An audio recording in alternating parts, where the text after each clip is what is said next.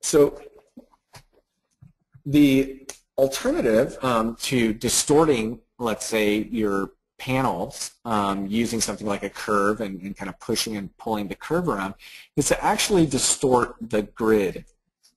Distort the component using something called morphing. So morph 2D mean, which would allow you to begin to deviate from one state to another. So let's take a look over here and explore our component for a moment. Now, when we're looking at this design element, let's just say I copy this guy over. I'll just copy this guy down. You'll see that there are a few things going on, right? We have these, in this case, I didn't bring the mountains, but we'll just look at this to keep it a little bit easier to understand. You can see that we have these two axes here. And if, for instance, I turn on my control points, you'll see that I only have 2 points here on either end, one on each end. But if I split my axis, and I split this guy again, you'll see that now I have a point. And if I move this point, you can see that what it ultimately indicates is a change in the component, a range of possibility within the component. Now, I'll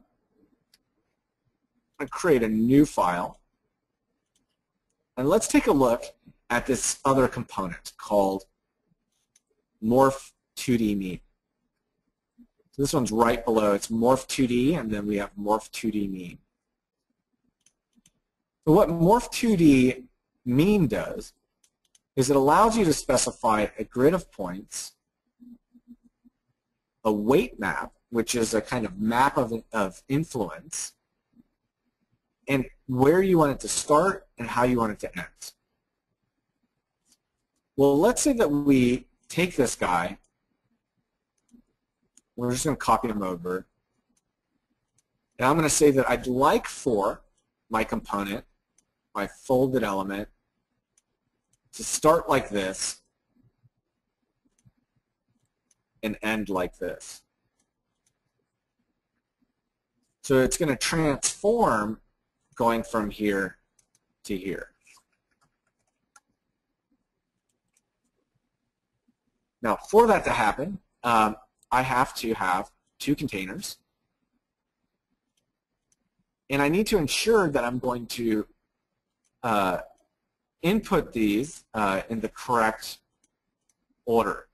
So to do that, what I typically like to do is, actually I'm going to delete these guys real quick, is I'll join these together so I only have two polylines. And then I'll just copy that guy over and move this point again. And it just makes it easier for you to select. So I'm going to say set multiple curves. I'm going to pick this one first and this one second. And drop in another container. I'm going to set multiple curves. I'm going to click once and then twice. So this is my end motif, and this is my start motif. And I can see it's asking for start patterns and end pattern. Now I need a grid. Well, since we already had a grid in our other file setup, I'm just going to bounce right over there and grab my other grid from this file. So I'll just grab maybe my planar grid components. Actually, this one was pretty interesting, so maybe I'll grab my point polar array, or my PT polar array instead. Just copy and paste that in.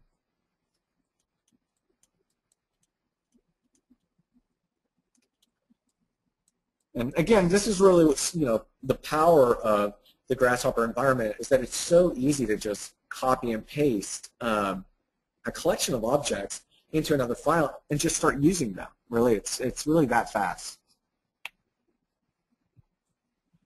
So I had a question about how to move the center vector. I'm not exactly sure what you're referring to, but I think you might be referring to this.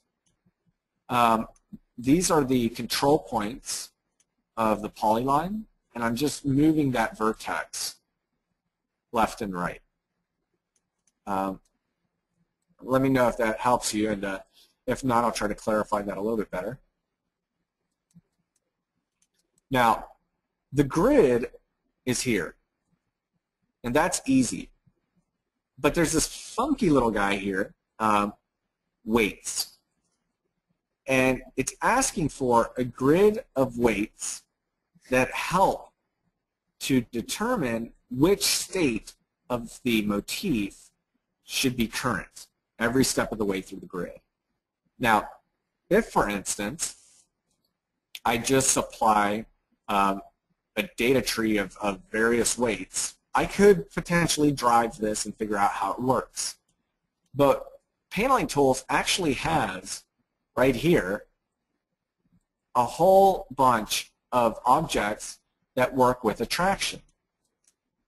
Now, just for a quick review, somebody was asking how to get that extra vertex. Well, if you have two lines, you can take that line and split it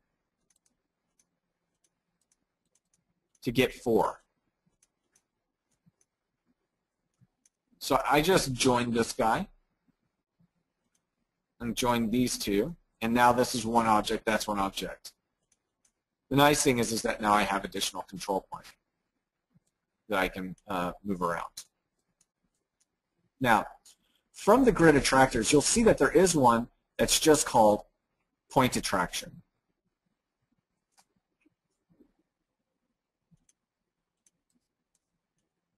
And this point attractor just asks for a grid, so the grid. What is the attractor point? So in this case, let's say that I want my motif to look one way here and change as it moves away. I'm going to use my base point.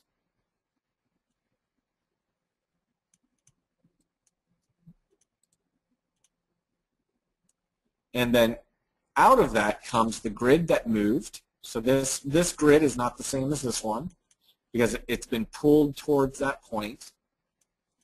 But we don't really care about the grid. What we care about is this output called W, and that's the weight map. So this is the value of attraction at every step of the way through the grid that you can then use for all the various types of morphing and things like that that Paneling Tools does. So I'll just take this W right to here. Oh, very cool. And whenever I do that, you can see that you get this really wild transformation from one state to the other. Fantastic. So if, for instance, I came back over here and I modified my point position, I could move this guy up, for instance. Oh, very cool. And you can see that now I have a kind of twist. Let's say I turn on my control point here.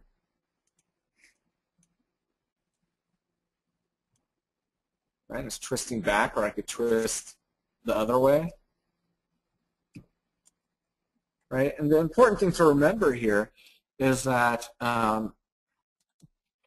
these are fold lines, right? So this surface would be activated by way of the changing quality of these lines here, right?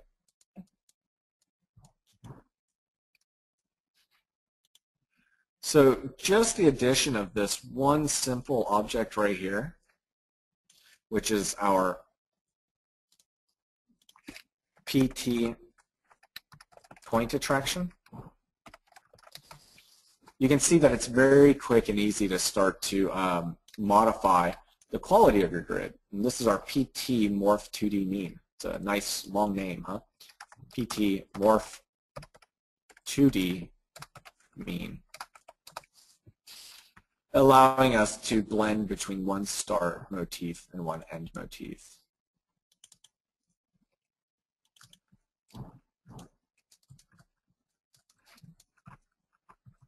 Great. So I'm going to go ahead and save this, and again, I'm just going to always, I just use this kind of naming convention of throwing a W at the end. That's my working file. The files that you guys have received are what we refer to as our pre-course files, and all the files that we develop together this afternoon, we will be sharing those with you as well after the course is over or completed.